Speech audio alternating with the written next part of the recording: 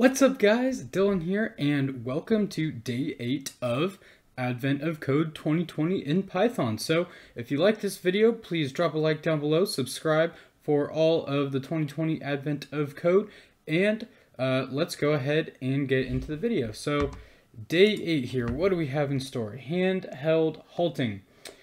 So we're on the plane, but there's a kid sitting next to us. His console won't turn on. It's down to an infinite loop in the boot code. That's our input. Okay, so we're going to be having boot code input with instructions and values. So if the instruction is accumulator, then the accumulator starts at 0 and we increment the accumulator and then go to the next instruction. A jump means we just jump to the next instruction based off what it specifies. And it looks like NOP means no operation, should just skip to the next one. And so that means we are going to... So immediately before the program would run an instruction second time, the value in the accumulator is... Okay, so we want immediately before any instruction is executed a second time, what value is in the accumulator? Okay, I think I have an idea here. Control C and paste that in. So what I'm thinking we're going to do is we're going to have a couple variables. So we're going to have an accumulator variable, which keeps track of our accumulator, our line, which keeps track of the line in the boot code we're in. And then I guess we'll have to have like an instructions list to keep track of the instructions we've already seen before. And then as soon as we're on an instruction that we've already seen before, then we can return the accumulator value and that should be our answer. So let's go ahead and try and put that into code. You know, easier said than done. Let's go ahead and open up the file. So with open input8.txt as file, and we'll have data, just like every day, is equal to file.readlines, and data is equal to line for line, line.strip for line in data. And if we go ahead and check it just to make sure, for line in data, print line. Okay, and there's all of our instructions. So let's just go ahead and scroll to the top. Okay, so let's go ahead and we're going to write a function called get for get accumulator, I think. And data is a global variable, so I mean we could pass in data, but it's a global variable, so I don't really think we need to. And we're going to say our accumulator is equal to 0. The line that we're currently on, we'll start on the first line, and instructions that we've seen before is equal to an empty list. So let's go ahead. Now what I'm thinking we're going to do is we're going to say while... Okay, so we need to start by getting our first instruction. So we'll say current instruction. Current instruction is going to be equal to data line, and so that should be the very first line. And let's go ahead and verify that real quick. So print current instruction, and we'll say just get back. Syntax error. Okay, and so that indeed, I believe, was our first instruction. So that's good to go. And then we'll say while current instruction not in. So we're just going to go through, and the reason why we're not doing a for loop is because line isn't increasing by 1 every time. Line could be increasing by any number or going backwards anytime. So while current instruction not in instructions, the first thing we will do is append instructions dot append current instruction. Now, if we look here at this, according to their example here, so we have the same instruction on two different lines, but if you look here,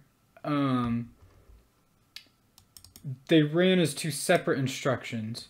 So it can be the same command and the same number, but what makes them unique is being on different lines. So we need to make sure that we don't run into an issue with that with our code. So I guess we can identify it by the line number, because it's really just the line number. We want to know if the line number runs again. So we'll just say, I guess what we can do is instead of adding instruction to the list, we'll just add line to the list. And instead of checking if current instruction is in instructions, then we'll just say while line not in instructions. So, okay, so that should be pretty easy, because if we get back to the same line, then, well, that's when we have an issue. Okay, so now what we need to do is current instruction is just a string like this now, but we can break it up by saying current instruction is equal to current instruction dot split. And then if we print current instruction, okay, just what I want. So then what we need to do is we need to parse what the command is and the value. So we'll say command is equal to current instruction 0. So in this case, for the first line here, it'll be jump. And then we could either have a plus 11, and we need to convert this to an int, but we can't convert it to an int with the plus out front. So we'll say if plus in current instruction 1, and current instruction 1 here is the plus 11, then we'll just say num is equal to int current instruction, and we'll just avoid the very first character, which is the plus. Else, the other option is if it would be negative 11, but if you have the string negative 11, that can just be directly turned into an int. We don't have to get rid of the sign out front. And, well, for the record, I don't know if we have to get rid of the plus out front, but I'm just going to play it safe. And so that'll be current instruction. Just current instruction. Okay, so, and then we're going to say if cmd is equal to acc, then accumulator plus equal num, and increment the line by 1. Else if command is equal to line, oh, not line, what am I talking about? If command is equal to jump, then we can say line plus equals num. And then one more, if cmd is equal to nop, not bop, nop, then we can just say line plus equals 1. And then at the very end, we'll update our current instruction so that it can be checked by the loop condition here.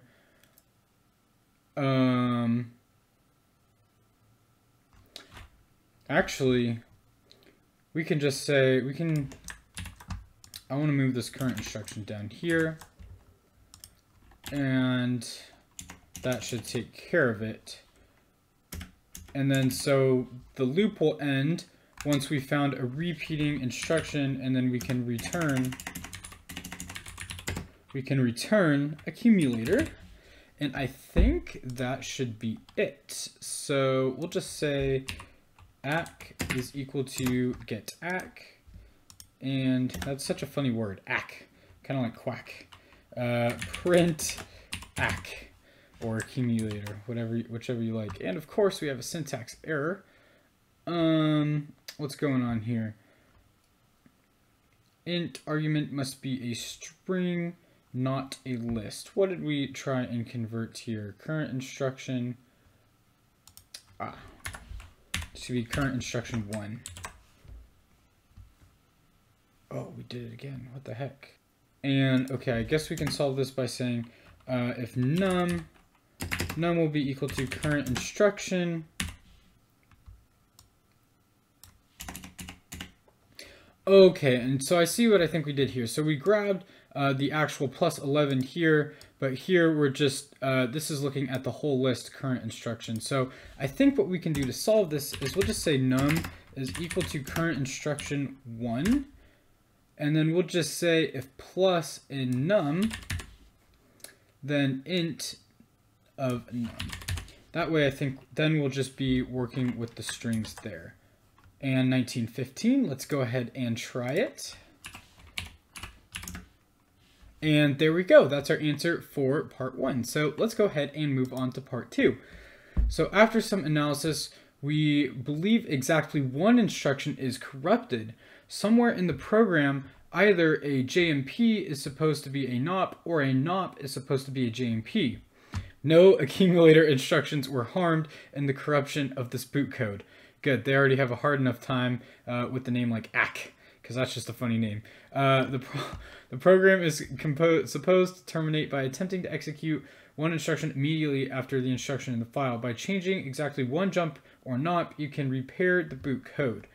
So, okay, so for example, if we replace this jump, instead of going backwards, then it'll go down 1 and it'll reach the end of the file. And so what is the value of the accumulator after the program terminates?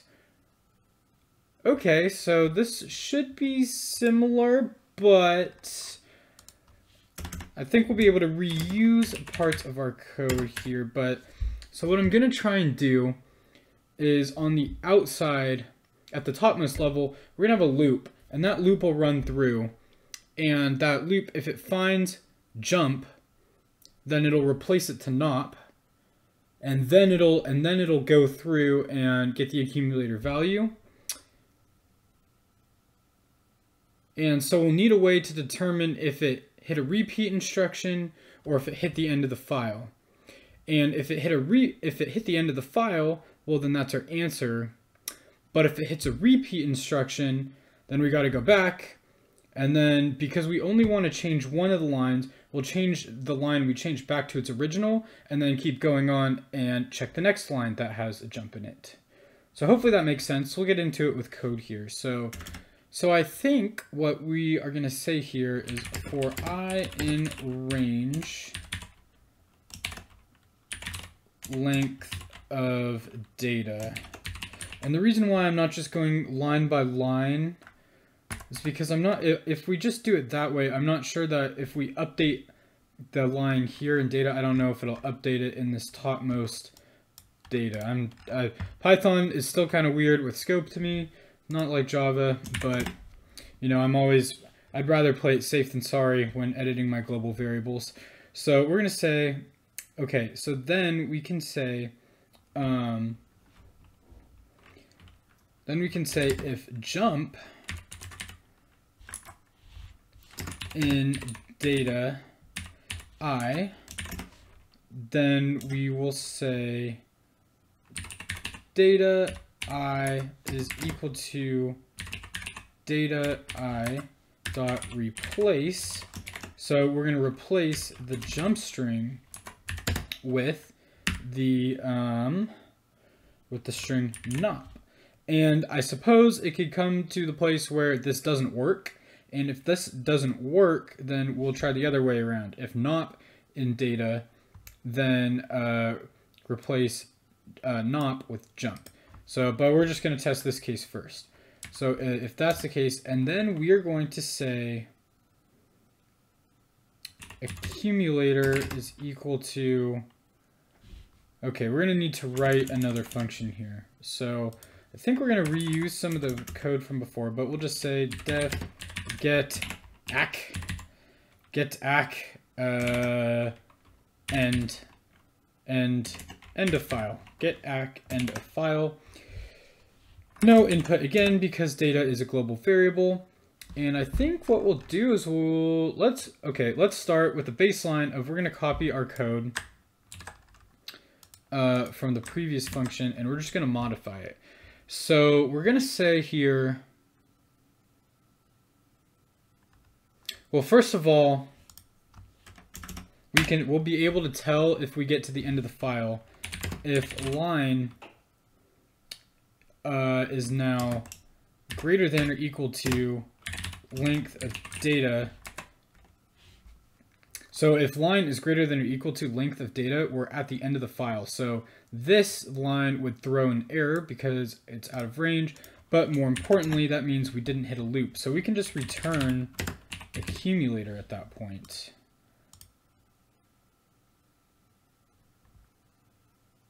And we'll return it as a tuple because we can say true. For true, we found the end of the file. Otherwise, if we never find the end of the file, it will find a repeat instruction because he says here,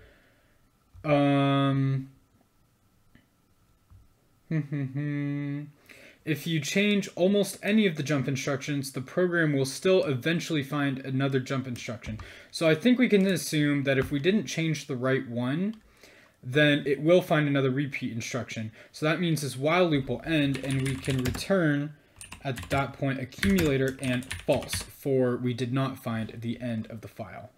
So then data I is equal to that, and so then I guess we'll say ACK and found is going to be equal to get ACK end of file. And then we'll say if found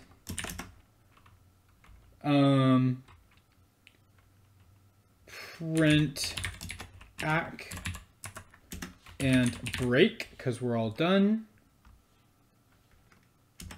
Otherwise, we are going to data I, we got to change the line back to what it originally was, so now we can go about testing the other lines. So data I is going to equal data I dot replace, oops, and this time it'll be nop with jump. And so if this doesn't work, then we'll switch jump to nop and nop to jump, but let's just see what goes on here. So if we run that, okay, we got 944. So let's see if that is an acceptable answer. And okay, we got the answer. All right, so this has been Advent of Code, Day 8 in Python. If you liked the video, please drop a like down below, subscribe for more, and leave any questions down in the comments below, and I'll see you tomorrow.